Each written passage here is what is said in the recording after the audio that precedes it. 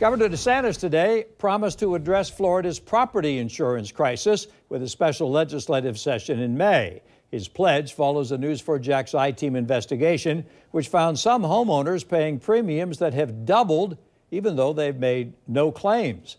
As News4Jax reporter Vic Micolucci shows us, the governor says the state will try to tackle these problems next month.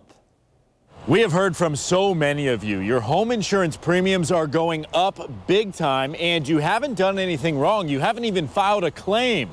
Now, the governor says he's trying to get a handle on this. Well, good morning. We're really happy to be here. Governor Ron DeSantis made the announcement during a stop in Jacksonville today. Those are issues like property insurance and trying to, bring some sanity and stabilize and have a functioning market. He plans to address the problems with lawmakers in a special session in May after homeowners across the state complained of huge rate increases, some losing their coverage altogether. I'm confident that we're going to be able to get that done.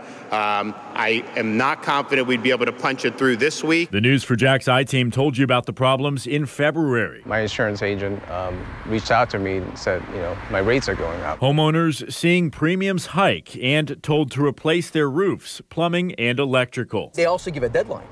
They're like, if you don't get your roof done in so-and-so such time frame, you're going to get dropped. Many private insurance companies are dropping out of Florida, blaming fraudulent claims and lawsuits, which has led many homeowners to get policies with the state's citizens' property insurance. Florida's chief financial officer told us lawmakers must address the problems ASAP. There's exploitation of Florida statutes in ways that were never meant to be used.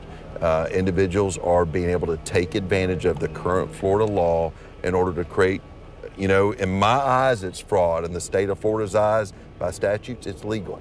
We've got to change some of that. The governor says he has a number of other issues that he plans on tackling in this upcoming special legislative session. No date set yet, but he says he'll issue a proclamation in the coming days. I'm Vic Micolucci, Channel 4, the local station.